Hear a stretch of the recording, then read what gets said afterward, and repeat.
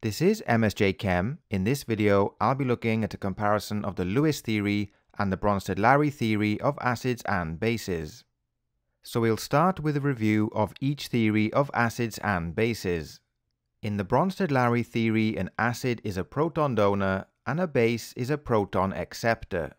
In the Lewis theory, an acid is an electron pair acceptor and a base is an electron pair donor. Next, we'll look at examples to compare the two theories.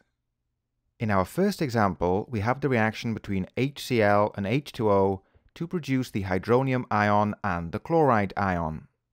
In terms of the Bronsted-Lowry theory, the HCl donates a proton to H2O. So the HCl is acting as a Bronsted-Lowry acid. In terms of the Lewis theory, the HCl accepts a lone pair of electrons from H2O. So from this we can see that the HCl acts as both a Bronsted-Lowry acid and a Lewis acid. Therefore, all Bronsted-Lowry acids are also Lewis acids. In our next example, we have the reaction between NH3 and HCl to produce the ammonium ion and the chloride ion. In terms of the Bronsted-Lowry theory, the NH3 accepts a proton from HCl. In terms of the Lewis theory, the NH3 donates a lone pair of electrons to HCl. So in the reaction, NH3 is acting as both a Bronsted-Lowry base and a Lewis base. Therefore, all Bronsted-Lowry bases are also Lewis bases. In our next example, we have the reaction between BF3 and NH3 to produce an adduct which is BF3 NH3. In the reaction, BF3, which is boron trifluoride, accepts a lone pair of electrons from NH3, and NH3 donates a lone pair of electrons to BF3.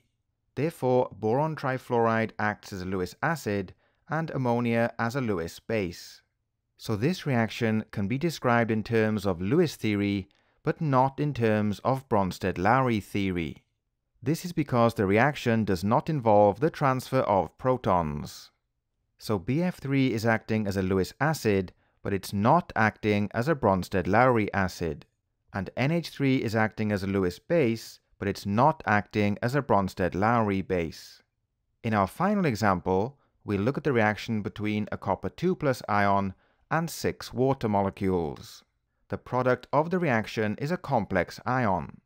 Each water molecule, which is known as a ligand, donates a lone pair of electrons to the central metal ion. So the ligands are acting as Lewis bases. The copper 2+ ion accepts the lone pairs of electrons, therefore it's acting as a Lewis acid. Once again, it is not possible to describe this reaction in terms of the Bronsted-Lowry theory. This is because the reaction does not involve the transfer of protons. So the copper 2+ ion is acting as a Lewis acid, but not as a Bronsted-Lowry acid. And the water molecules are acting as Lewis bases, but not Bronsted-Lowry bases. So we'll end the video with a summary. The first examples are molecules with lone pairs of electrons, such as ammonia and water. These molecules can act as both Bronsted-Lowry bases and Lewis bases. The next examples are acids such as hydrochloric acid and nitric acid. These can act as both Bronsted-Lowry acids and Lewis acids. Next, we have electron-deficient species such as boron trifluoride and aluminium chloride. These can only act as Lewis acids because they have no protons to donate. And finally, we have metal cations such as copper 2+ and chromium 3+. Like boron trifluoride and aluminium chloride, they have no protons to donate, therefore they are not Bronsted-Lowry acids.